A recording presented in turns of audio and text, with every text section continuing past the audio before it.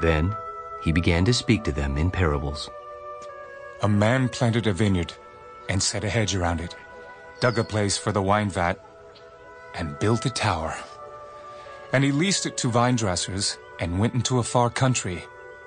Now at vintage time, he sent his servant to the vine dressers, that he might receive some of the fruit of the vineyard from the vine dressers.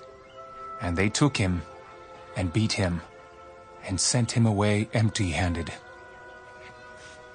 Again, he sent them another servant, and at him they threw stones, wounded him in the head, and sent him away shamefully treated. And again he sent another, and him they killed, and many others, beating some and killing some. Therefore, still having one son, his beloved, he also sent him to them last, saying, They will respect my son. But those vine dressers said among themselves, This is the heir. Come, let us kill him, and the inheritance will be ours. So they took him and killed him and cast him out of the vineyard. Therefore, what will the owner of the vineyard do? He will come and destroy the vine dressers and give the vineyard to others. Have you not even read the scripture? The stone which the builders rejected has become the chief cornerstone. This was the Lord's doing, and it is marvelous in our eyes. And they sought to lay hands on him, but feared the multitude, for they knew he had spoken the parable against them. So they left him and went away. Then they sent him to some of the Pharisees and the Herodians to catch him in his words. When they had come, they said to him, Teacher, we know that you are true and care about no one, for you do not regard the person of men, but teach the way of God in truth. Is it lawful to pay taxes to Caesar or not? Shall we pay or shall we not pay?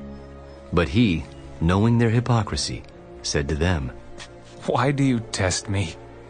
Bring me a denarius, that I may see it.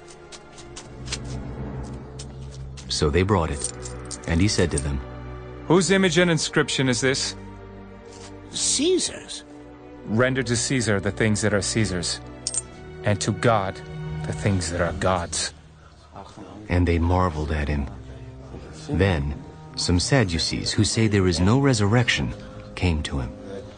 And they asked him, Teacher, Moses wrote to us that if a man's brother dies and leaves his wife behind, and leaves no children, his brother should take his wife and raise up offspring for his brother. Now there were 7 brothers. The first took a wife, and dying he left no offspring. And the second took her, and he died, nor did he leave any offspring. And the third likewise. So the 7 had her, and left no offspring. Last of all, the woman died also. Therefore, in the resurrection, when they rise, whose wife will she be?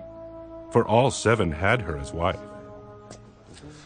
Are you not therefore mistaken, because you do not know the Scriptures nor the power of God? For when they rise from the dead, they neither marry nor are given in marriage, but are like angels in heaven.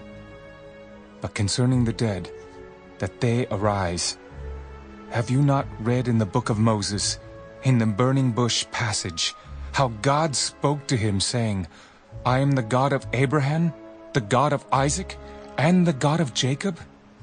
He is not the God of the dead, but the God of the living.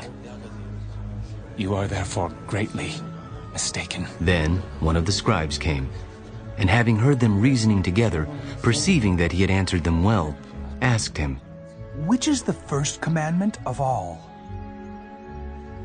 The first of all the commandments is, Hear, O Israel, the Lord our God, the Lord is one, and you shall love the Lord your God with all your heart, with all your soul, with all your mind, and with all your strength. This is the first commandment, and the second, like it, is this: You shall love your neighbor as yourself. there is no other commandment greater than these.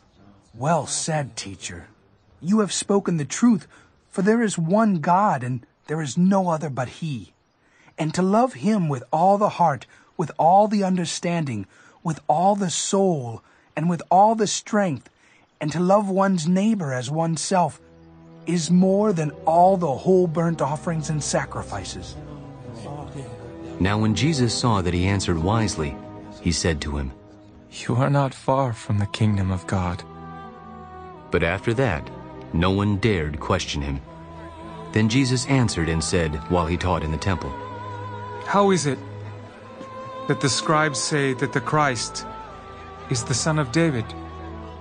For David himself said by the Holy Spirit, The Lord said to my Lord, Sit at my right hand, till I make your enemies your footstool. Therefore, David himself calls him Lord. How is he then his son? And the common people heard him gladly.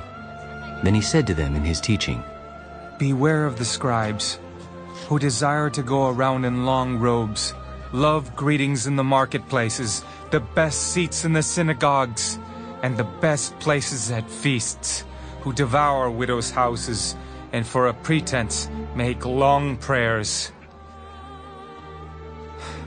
These will receive greater condemnation. Now Jesus sat opposite the treasury, and saw how the people put money into the treasury. And many who were rich put in much. Then one poor widow came, and threw in 2 mites, which make a quadrans. So he called his disciples to himself. Assuredly I say to you that this poor widow has put in more than all those who have given to the treasury. For they all put in out of their abundance, but she, out of her poverty, put in all that she had, her whole livelihood.